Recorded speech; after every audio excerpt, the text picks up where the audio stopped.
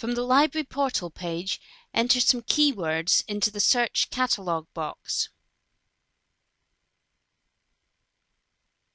When you click Search, the results will appear in a new window. If you see an item in the list of results that looks as if it may be useful, click on Locations to find out where it is kept in the library. This will bring up a list showing details of each copy we have of this item. You will see 5 columns of information.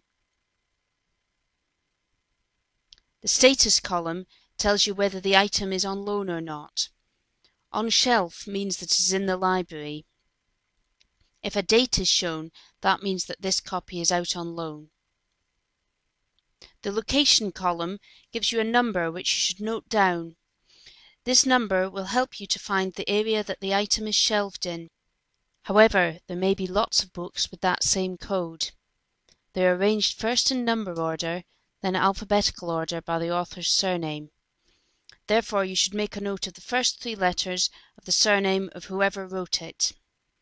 The author's name is displayed underneath the title of the book. If more than one author is given, make a note of the surname of the first one. The floor column lets you know which floor of the library the book is kept on. Loan type tells you how long you can borrow the item for without renewing it. Reference items may only be used in the library.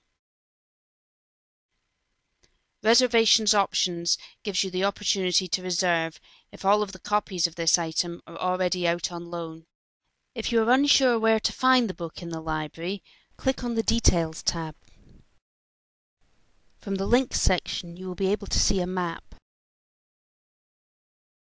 This will show you the general area that the book is kept in. When you get to the right floor of the library, look out for the numbers on the ends of the shelves.